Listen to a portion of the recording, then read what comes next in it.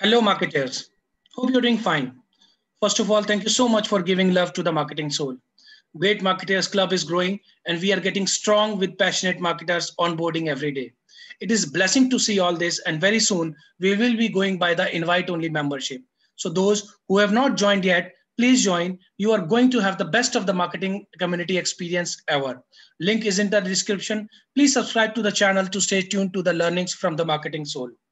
I am delighted to introduce you to Dr. Rupinder Kaur, our Marketers Lead Talk Speaker of the Day. She is an accredited trainer in soft skills, image consulting, and self-assessment from ICBI and a member of Image Management Professional Association.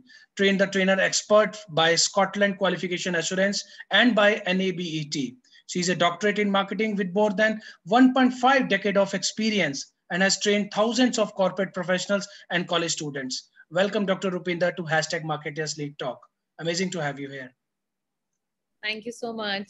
It's a wonderful way of joining this. I'm really happy for this platform you've given to me, Sachin. Thank you. Thank you. Pleasure is ours. How it feels to be the community mentor of the Marketing Soul, a community of passionate marketers? Well, honestly, it's a wonderful job your company is doing, as you have given a marketing community of togetherness, you see. I'm sure all marketing would love to join your platform and will learn a lot too.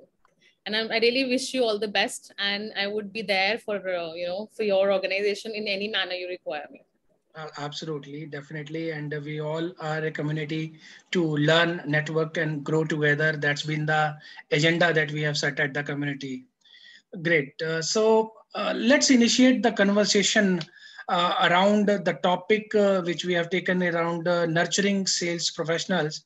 So sales professional needs to be fit and fine, right? So when presenting it to the client, what are your personal statement tips for a sales professionals? When you talk about sales professionals, there are basically four sort of styles which we always look for. There are four types of people who work in this kind of a category. They are basically more of assertive sort of people. They are amiable sort of people. There are people who are really expressive, and there are people who are really analytic.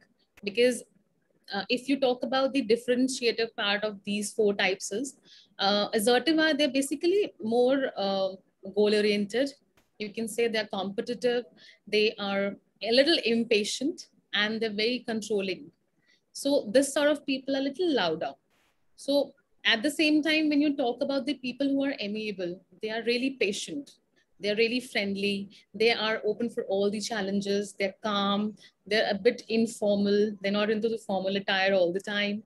And they are always sort of a good listener. So they always pitch a vision in their life. And when you talk about expressive, they always ensure their. So, Dr. Rupinder, sales professionals needs to be fit and fine when presenting to a client. Your personal style statement for the sales professional, how to develop a personality. What are your takes? Very nice question, Sachin. When it comes to sales, there are four types of personality styles. And these styles, people are differently being recognized in the sales team. Like one is assertive sort of people. There are amiable sort of people. There are people who express themselves really well, expressive people. And there are people who are analytic. So explaining about these people are assertive are more of goal-oriented people. They are competitive, they are impatient, they're controlling sort of people. And of course, they are more in the people like, who speak in some sentences and less in the questions. So at the same time, when you talk about amiable sort of personalities are more patient. They're friendly. They're always open for the challenges. They're very calm. They're a bit informal. And at the same time, they pitch whatever they pitch, they have a vision for it. And they're not focusing on the product at all. And when you talk about expressive sort of people, you can say they are more of people pleasing. So, they're colorful in their life, they're outgoing, they're creative, spontaneous, always enthusiastic for what they want to do. And at the same time, when you talk about analytic, they are very patient. So these sort of people who are patient, who have all the time data ready with them. They know their geographical analysis, where they have to work on.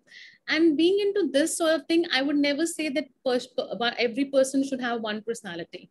Into the sales team, you should have all the personalities ready. You should be a part of each style.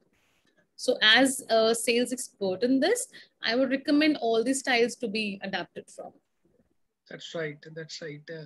I think this takes me to the another thought, which is loss of words. So a lot of sales professionals are very good at communicating at Hindi, maybe or to articulate their thoughts. But when it comes to conversing in English, they lose their esteem or maybe don't get the right words to explain to the client. So what would be your tips to improve interpersonal skills to the sales professionals?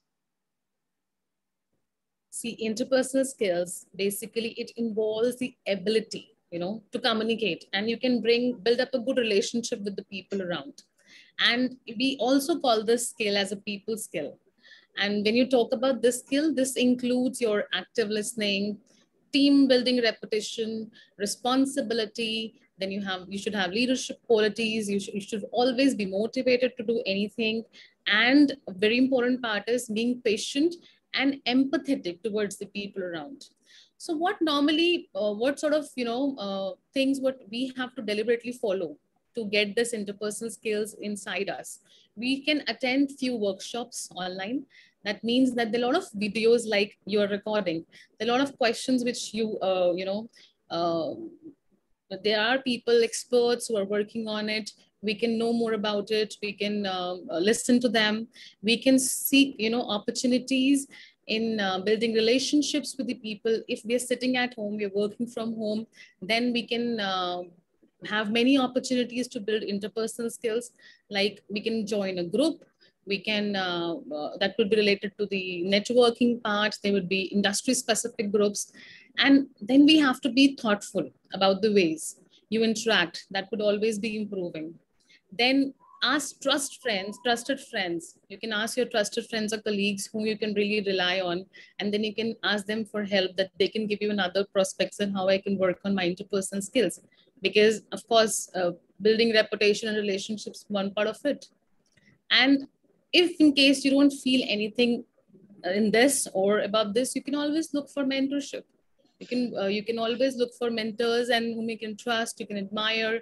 You can have a counseling from them, and you can always improve your interpersonal skill in this.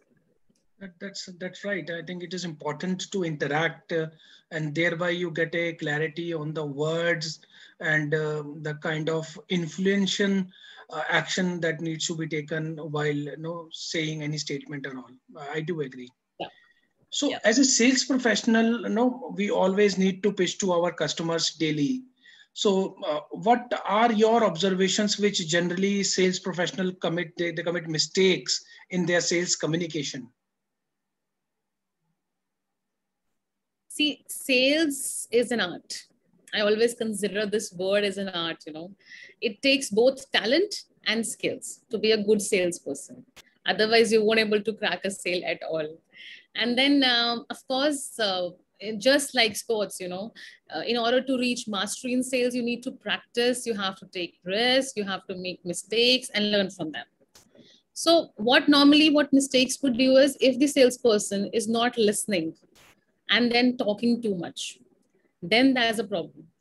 Then when you talk to the customer, you always have to ensure that there is a ratio of open-ended questions with the listening talking ratio of 60 to 40, wherein you should be on 40 and the other person should be on 60. We should know this is what other people are also doing. We're just saying and saying, not listening to the customer. And then of course, end of the day, we're not understanding what they want. And of course, not focusing on the solution at the same time. When you're not looking at the solution, of course, this is an old sort of tip, but however, this always works. This is the most important one. As a salesperson, you would be drawn to boost about all the cool features your product or service has, but the problem is it's not going to make a sale, right? So we have to work according to it, focusing on price, not the value. See, people always buy the value and they don't focus on the price. They always want what they want. They will be happy to pay anything if they're convinced what they want to buy. So, and at the same time, making promises you can't keep. If you really think you are unable to fulfill their promises, your promises, do not even commit a lot, wrong thing, because end of the day, that will be your drawback, and you will miss a good lead and a future prospects for yourself. And not having an intention to close a lead. There are people, who really want, they're like sales oriented, target oriented. However, end of the day, don't even plan for it, and they say ho jayega to theek hai, nahi hoga to that's all right. So they're not that focused about converting that lead. So then, not having an intention, it goes away. And if sometimes what happens is we even argue with potential customers, then also we get the lead paved away. So, and no homework. Lot many times we don't even work for the homework, and we just ho jayega, sale हम कर लेंगे. Then also you're gone with the conversion. And most important above all is not getting access to the decision makers. If you're on a senior designation, however, you have more hierarchy on your same on the level, and you're not getting the final confirmation from them. So then also you're going to lose the game. Otherwise, you will simply waste your time. That's right. And I do agree. The one problem that even I do have identified, and this is the major problem in the sales professionals, well, they don't do the homework. Whether they are meeting to the client or it's a product information, majority, the lacks into this. They don't spend time on understanding their product which they are offering. So I do agree what you are saying, and it's a commendable inputs that you have shared in this question, and community is going to learn a lot from this. I'm sure.